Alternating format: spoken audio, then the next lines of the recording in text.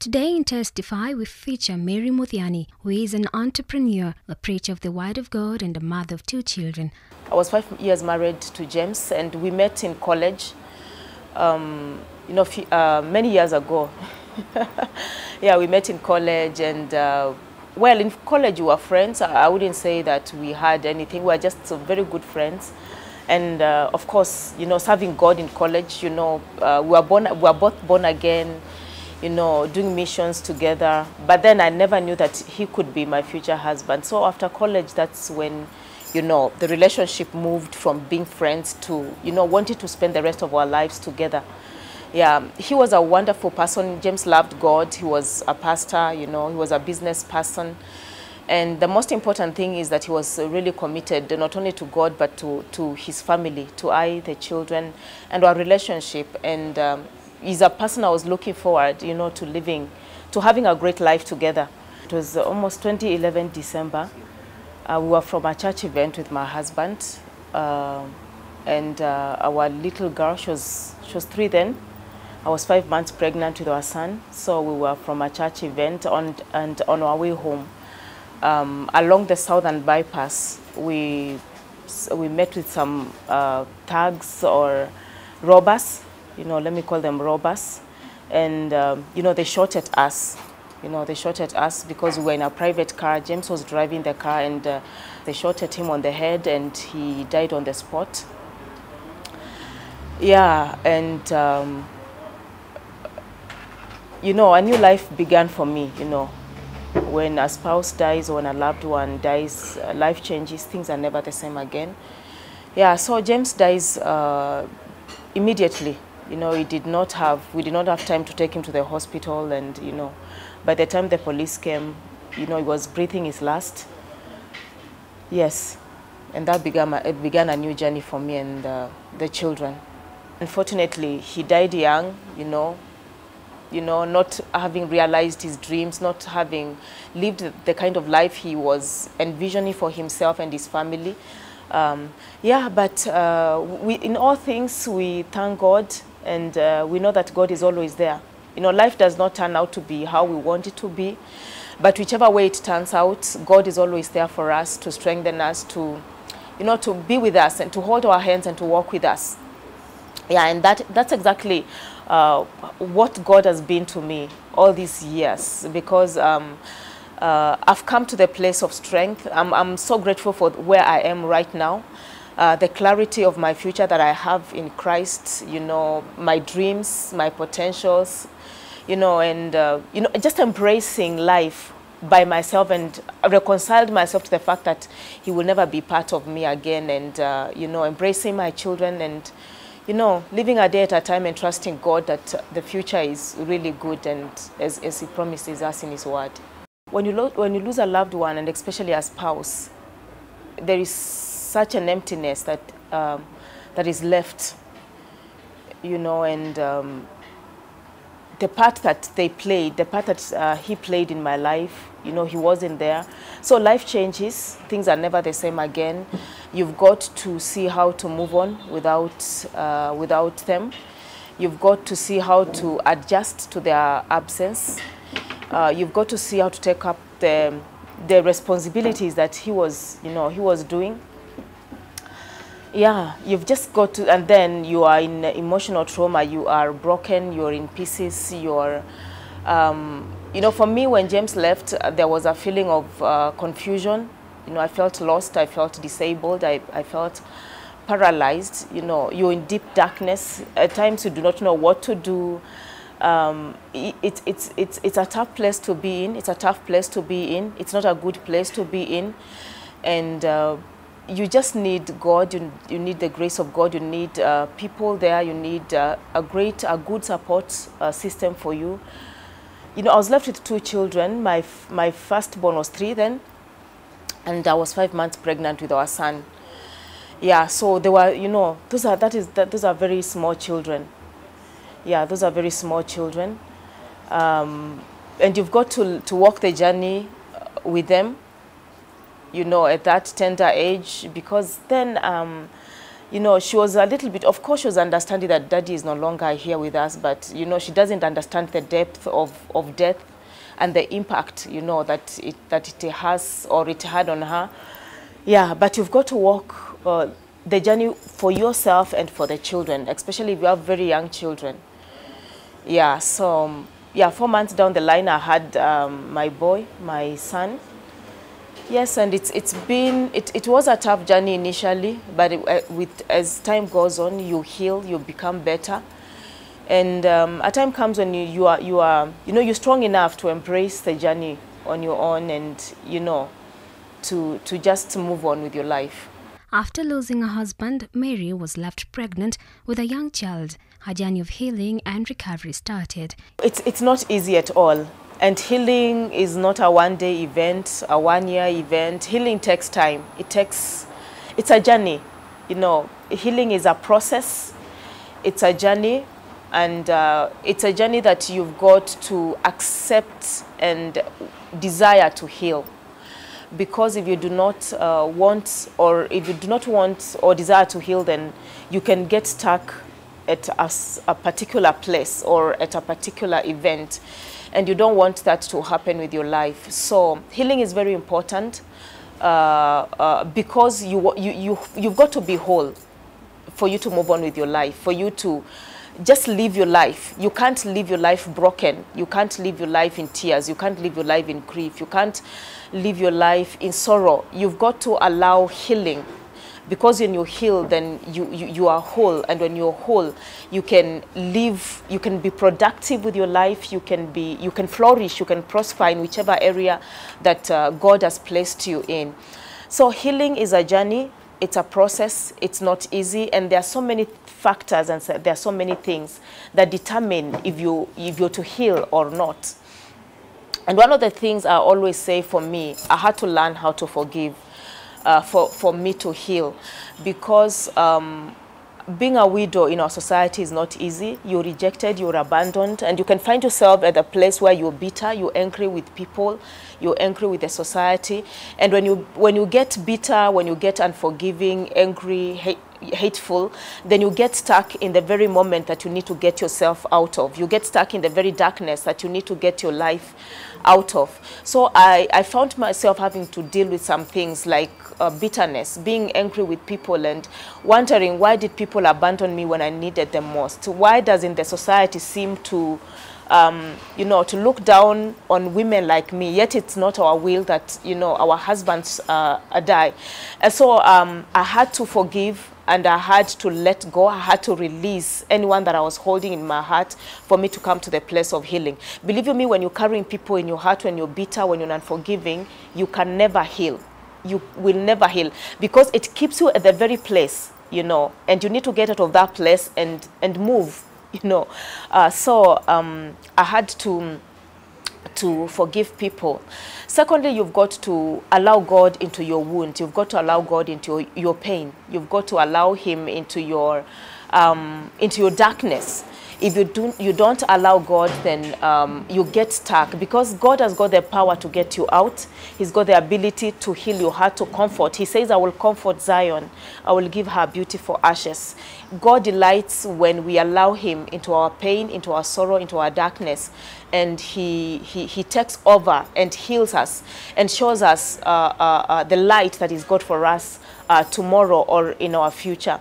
And for me, that was probably easy because I already had a relationship with God. So I wasn't trying to find God in my darkness. I already had him, and he helped me walk the journey. He helped heal the wound. It wasn't easy. I mean, losing my husband was not easy. I was only 5 years married. There is so much that we had, you know, planned. You know, we had dreams that we had together. When your spouse dies, it's like all the dreams you had with him also die. And so I had to allow God into my life, come and heal me, come and walk the journey with me.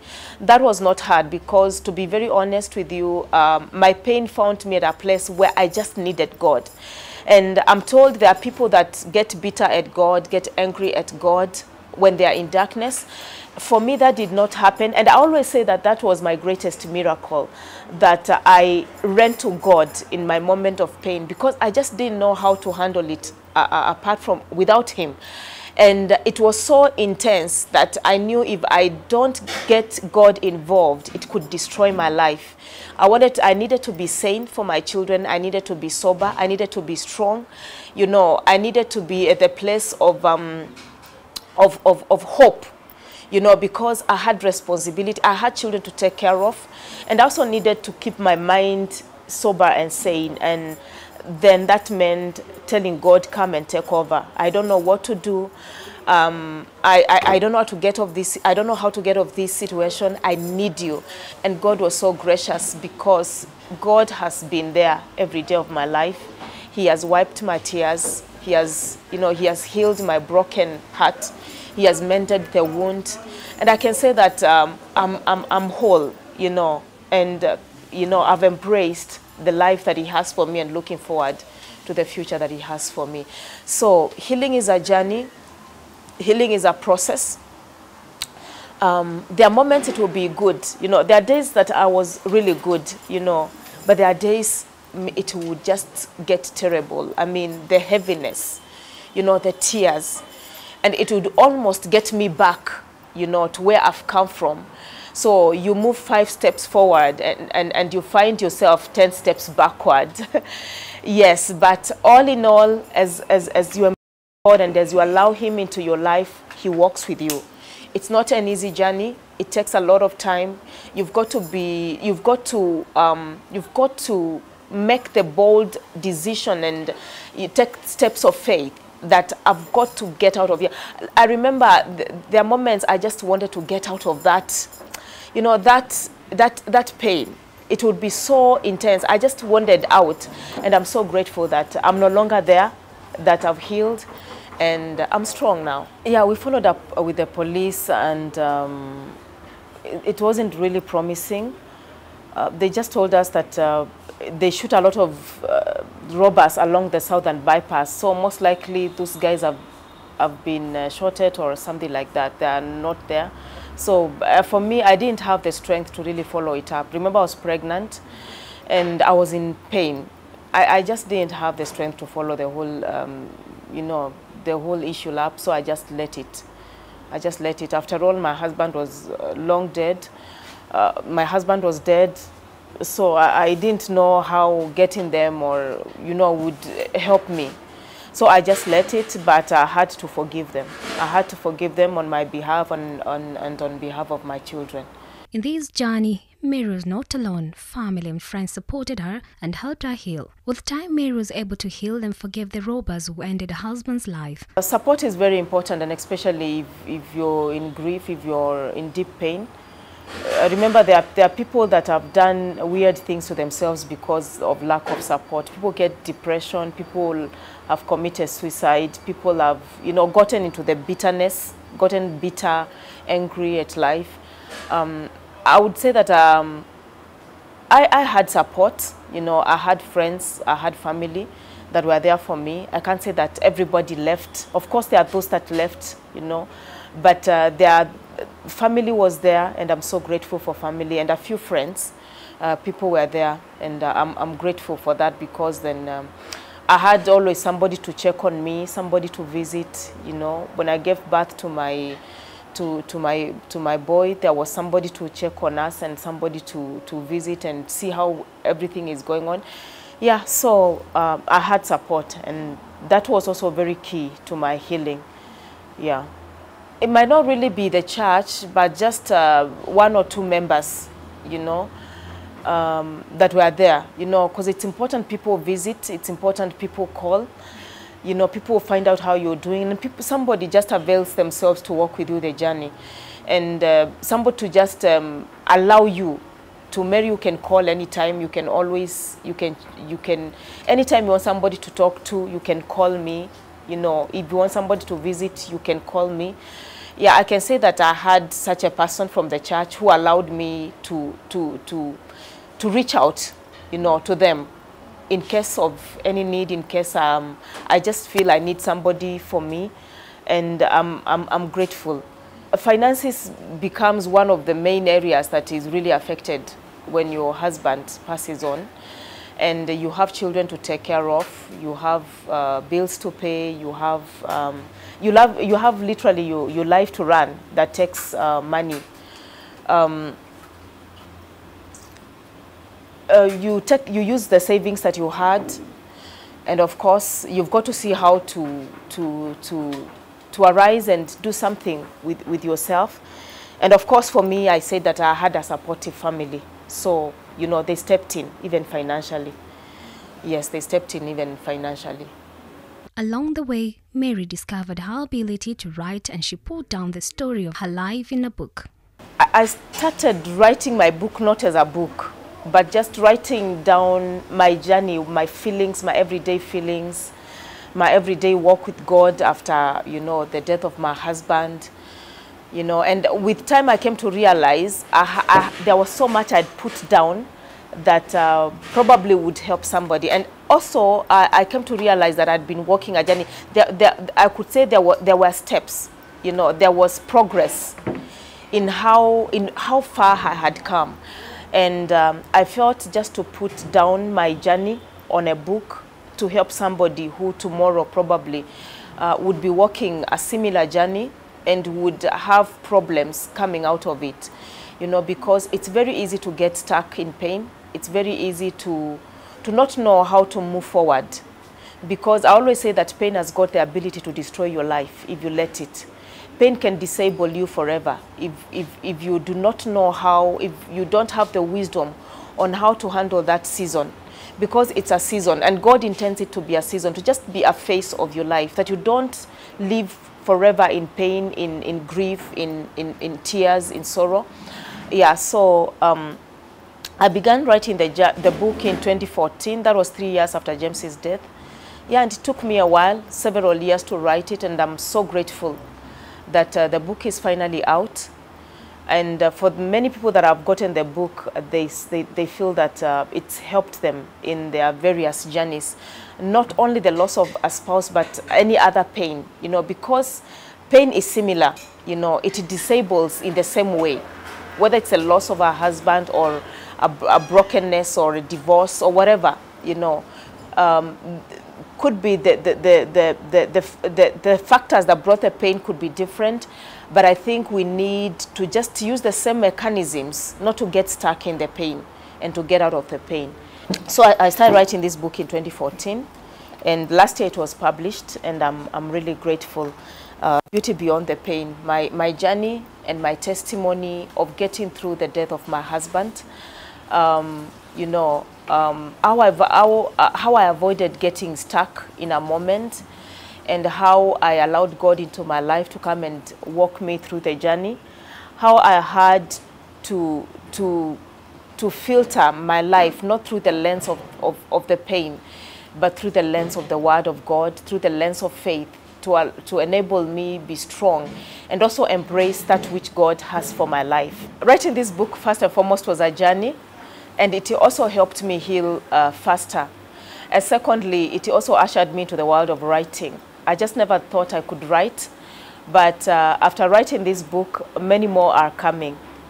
Many more are coming. I have one that I'm trusting God will publish by the end of this year too, and others, are on the way. So I'm grateful because it ushered me to the world of writing. And secondly, it's the phone calls that I receive from people, that have read the book, telling me, Mary, this book has really helped me. I was stuck in my pain. I remember I received a call from a lady who told me that she was widowed when she was 30 years old, and she was pregnant when the husband died. And because of the stress, of the loss of the husband, she also lost the pregnancy. And now she's 50 years old, and she had never moved on till she read my book. And she told me, Mary, I was stuck for 20 years. Because my husband died, I was 30 years. I'm now 50. I was stuck in widowhood. But after reading your book and hearing your testimony, I have decided to move on with my life. That really touched me, because it's not a good place. that pain of the loss of a husband is not a place you want to live in for 20 years. Because I'm imagining you're crying for 20 years, you're broken for 20 years. But she told me that somebody bought for her this book. And after 20 years, now she's ready to put down the garments of widowhood and embrace whatever life God has for her. And I told her that God has a good plan for your life. Don't allow yourself to be defined by a moment. You know, your husband is gone, you've got a right, you know, from even the word of God, to marry again if need be. And as a child of God, he has freed you from pain and from sorrow. Bible says he will give us beauty for ashes and strength, you know. And so it gives me fulfillment when somebody tells me that the book has been a blessing to them, and the book has impacted their lives in such a way that their lives have been changed and transformed. Her advice to people might have lost a spouse and still living in the dark world of bitterness and unforgiveness. I always say that when you wear sunglasses, everything is filtered on the lens of the sunglasses, and somehow things appear darker on the other side of the sunglasses.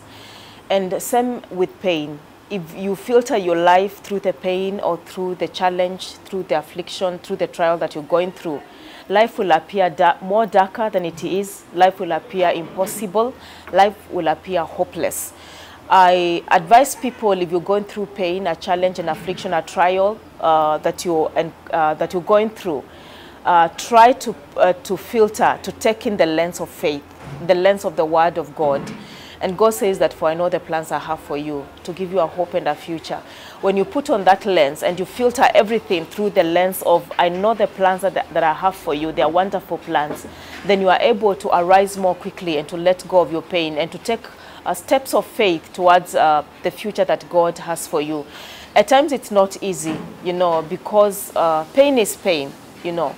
It may not be easy, it's tough at times, but you have no other option. If you don't want to get stuck, if you don't want to remain there for the rest of your life, there is no other option but to take the lens of faith and trust God and believe God and arise. You know, the Word of God encourages us to arise. Arise from the depression and the prostration in which circumstances have kept you. You've got to arise at some point of your life. You've got to say that I will not tell my story the same way forever. My story has got to change. I've got to tell my story from the place of hope, from the place of victory, from the place of triumph. And for that narrative to change, then you've got to arise. You've got to lay the pain down. You've got to decide that this trial is not going to define me. This trial is not going to be part of my life forever. We have been empowered by God. The grace is sufficient for us to take the necessary steps and to move on to the life that God has for us. The book is in Keswick Bookshop. That is in CBD, Nairobi CBD. And also anyone that wants the book can call me, for a copy of the book. But if you go to Keswick, it's there. How unforgiveness hinders the blessing from getting into your life. You know, God has already released the blessing, but because of unforgiveness and bitterness, it's like the pipe that is bringing the blessing, you clog it with your bitterness and with unforgiveness. If we would learn how to forgive and how to let go, then we come to the place of freedom. And when you're in the place of freedom, then it's like you allow God then to work whatever way He wants to work in your life, to give you anything you want for your life. Anytime I talk about bitterness, I always refer to Joseph. If you remember when the brothers came over, Joseph knew them, but they did not know him. And Joseph was in a place where he could have retaliated in a very fierce way if he wanted. He was the prime minister. There was so much power and authority. I mean, he could have put those guys inside or just executed them. But when you look at scriptures, Joseph had walked the journey and learned how to forgive, how to let go.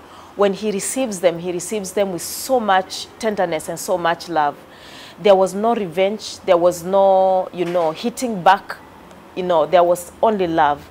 And sometimes I believe that Joseph was entrusted with what he had then in Egypt by God, because God saw a man that was forgiving not hateful, not revengeful, but he saw a man, because he needed to be at that place.